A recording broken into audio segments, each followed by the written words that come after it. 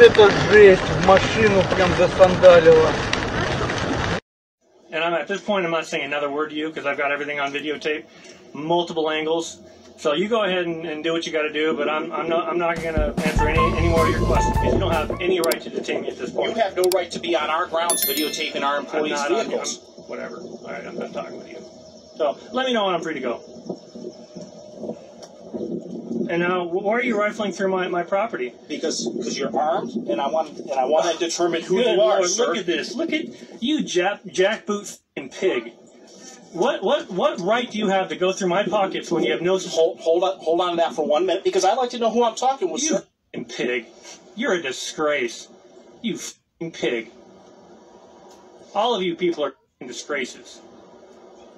F***ing disgrace. You disgust me.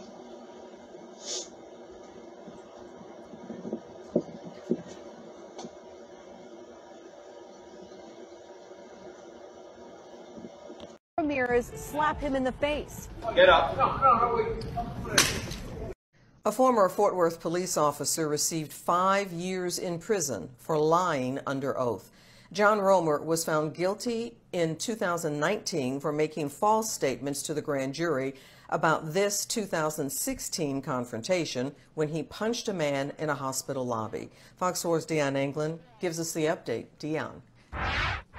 The former police officer who was once sworn to uphold the law is now an inmate after finding himself on the wrong side of it.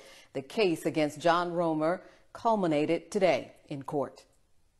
It is therefore the order, judgment, decree of this court that the defendant, John Preston Romer Jr., is hereby sentenced to 5 years confinement in the Institutional Division of the Texas Department of Criminal Justice. Handcuffed and in custody more than 4 years after a hospital lobby encounter was captured by surveillance cameras.